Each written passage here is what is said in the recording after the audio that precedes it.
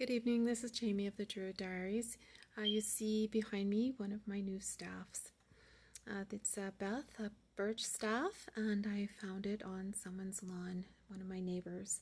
And I went up to the door and I said, that stick, might I have that? Would that be okay if you gifted that to me? And she said, go ahead, take it. I know nothing about it, just take it, it's yours. So I did. And there were some other things that happened along the way with that staff, but something I noticed that made it really truly feel like mine is it felt happy in my hand. You can see it's not a perfectly straight one. There you go. But it's lovely. And the birch is very clean and bright, and there's a bit of an S-curve in it. It's very comfortable to walk with. And I've used it in a couple of rituals, both of them being the Druid Network's Peace Intention rituals. And I know it's just a joyful presence. It's like the staff responds to me. So I feel, regardless of its path to get to me, that it belongs with me. And I'm at peace with that now. And I might say I don't really desire to do anything much to it. I have thought that for some rituals, perhaps in the future, that I would like to tie fresh herbs with it, probably with a piece of hide, most likely deer hide, and then let them dry there, and they bless the staff, they bring their energy to the good energy of the staff, and then they can be used, recycled for teas or smudges, and so again they can be a blessing in other ways. The other staff is also a birch, and it was also resting on a lawn, and I would pass by this long slender branch, and I thought, oh gee, that's an interesting branch because it appears to be dark on one side and light on another. Isn't that odd? Because small birch branches have a beautiful reddish bark, and then as they get bigger they get this beautiful white with the black markings on it. And I thought, wow, isn't that odd? It just makes me really tie into the solstice, the dark half of the year and the light half of the year. The birch is used in the OM tree calendar as being, for this part of the year. And it is considered magical. I think all trees are magical in their own way. Keep losing my cozy hood here, which is kind of helping my neck tonight to feel warm and cozy. And I am, and I've said this before, an artist, and I do write a bit. So that's the sort of bardic energy there. But all trees have a magicalness to them, and we all can engage with them in various ways and be open to responding to one another. So who knows what's yet to be found. But this other staff, or potential staff, I found had mold. It wasn't any kind of strange brownishness, but there was a black mold on there. And I was saying to someone, oh, you know what, that was disappointing to find that, but yet I don't feel I'm done with it. So why don't you just peel it off? Just clean the bark right off. I thought, of course, yeah, I can do that.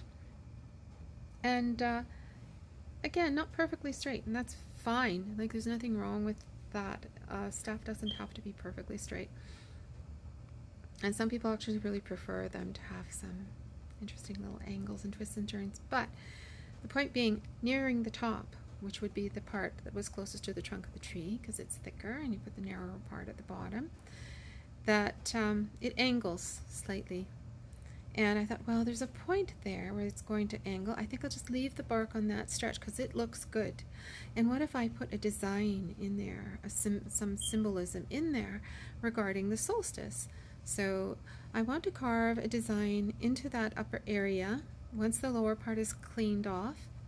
And probably I will rub fat into that, moisturize it, condition the wood. I'll research that.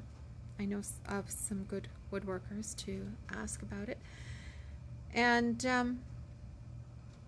I want to represent the light and dark halves of the year, and I want to put some Celtic knotwork in there, and I want to represent the earth, the moon, and the sun, and the constellations, Ursa Minor and Ursa Major, the little and great bears, and the pole star should be really, you know, oriented properly on the staff. So that's rather a lot.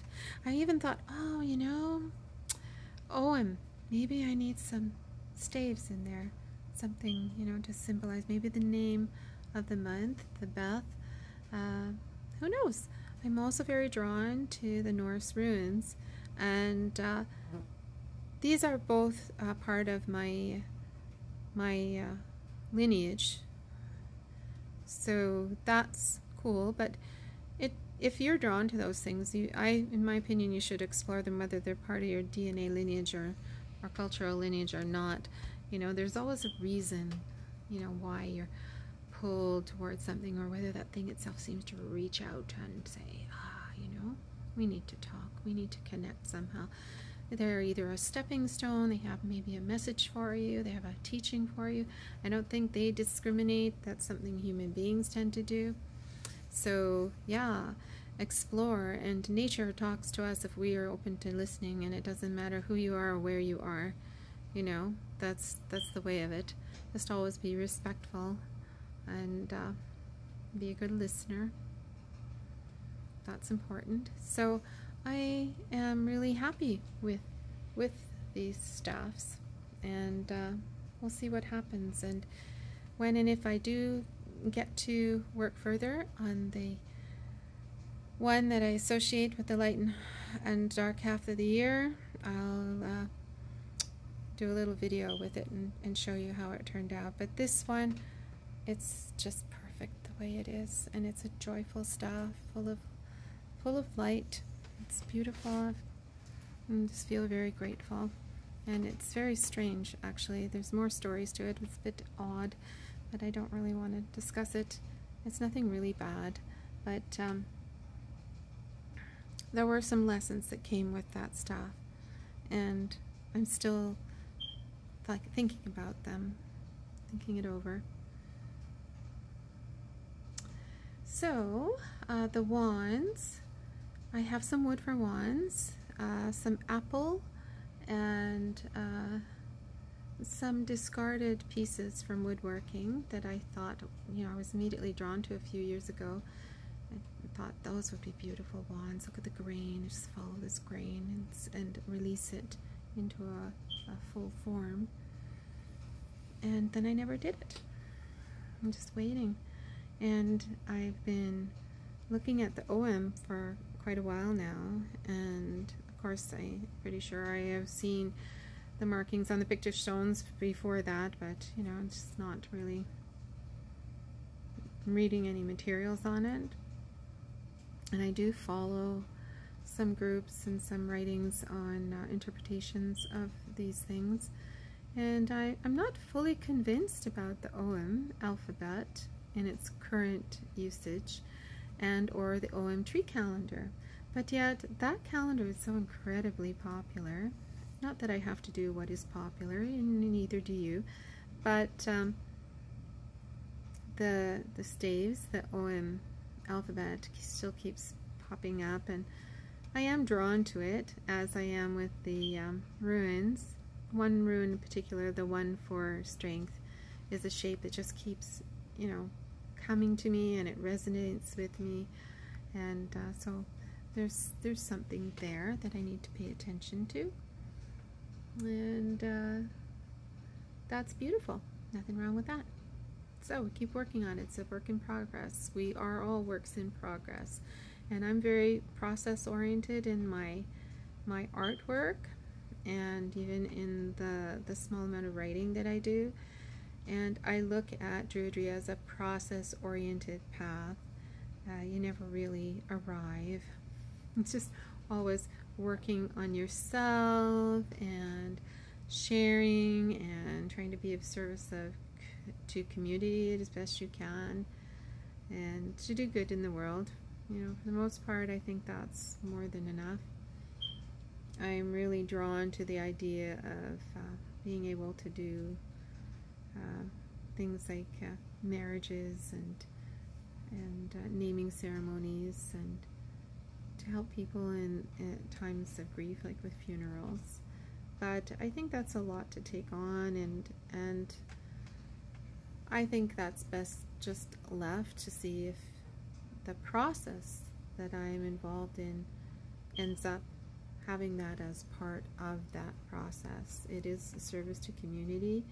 I am very creative, and I feel pretty humble in the things that I explore and that I do, but I am striving to have more confidence and to be there for other people in a good way. I ended up, and it was a surprise to me, on the board of directors for our local pagan association, which is brand new. I had committed myself to 1 year of service to my community by being on that board, and already it's been such an incredible learning experience for me. It's already been a growth experience for me as well, and I hope that whatever I've been able to do on the board so far, I really hope will be positive for our community. And I think that I'm very blessed to be on a board of directors that cares so much to make this work for our community. It's really beautiful. I feel very grateful. I am very surprised to be on that board. I didn't expect to run, and I didn't expect to get elected. So, life is full of surprises, like that staff. I didn't expect that staff to come into my life either. So how beautiful is that, to see what happens when you're open. So you always should protect yourself. Don't be so open that you can't filter out the not so good from the good. And sometimes you just have to watch, look, listen, learn, and keep going in a good way, right? So that's my little blurb on my staffs. I am not planning in any immediate sense to be putting crystals on anything, but who knows, I might be some other kind of stone. But for this one, pretty sure it's just going to be herbs wrapped with a piece of deer hide. And the other one, that's different. That's different. I even seeing bells on that one. The carving, the bells, a totally different treatment. But who knows? Maybe I'll end up giving that other one to someone. I just don't know if it ever gets really off the ground that way. Both of them have been smudged. Both of them have now been used in ritual and under the moonlight, and we'll see what happens. So very lovely. I'm also thinking of having different staffs for different ritual periods, different times in the wheel of the year. Either that, or as I mentioned before, it could also be a wand. And I've never used wands, right? But I just am drawn to them. I think you should be able to use your own body and just your mind if you're going to cast a circle or direct energy. And that's good for me. That works for me. And also I'm a pipe carrier, so how I've learned and grown with my pipe, my holy pipe from the Sundance, is that obviously is going to influence me, and I do associate wands with the pipe somewhat. They're different, yet they have some kind of relationship in some respects, which is quite beautiful. So I'm not against them. I think a lot has to do with your focus and your personal energy and your thoughts, and your intention. And I do also believe in prayers, and I don't generally use the term spell when I talk about things that I do. I'm not a witch. I am druid, and I have these other experiences with other forms of spirituality, such as Zen Buddhist meditation in different forms, and chanting, and these have all been really excellent spiritual teachings that I've acquired gratefully over the years, and I find everything coming beautifully together under the umbrella of Druidry as I go through these experiences and I contextualize them in terms of the history of Druidry and the current contemporary Druidry and my own personal family histories. So, you know, for this staff to come into my life is beautiful. My own father had a walking stick. He always liked to get a nice stick for his morning walks, and I have one of his that he carved. It's quite a lot of carving in it, and it hangs over top of one of my doorways in a very protective way. He also used to carve like and peel designs into little sticks, you know, which just interestingly visual connection to the OM, an interesting connection. Yeah, the apple in this regard didn't fall far from the tree. It's really amazing that I feel so drawn to doing these things, and it could, you know, it certainly be in part an influence of memories of my father carving and using the parts of the tree and his respect for the trees and his love of them. Yeah. So, yeah, it's very special. We're not perfect human beings, but we can pull from nature because we are part of nature and we mustn't forget it. And holding that staff keeps that right here in my heart. And that's beautiful. So have a gorgeous, gorgeous week.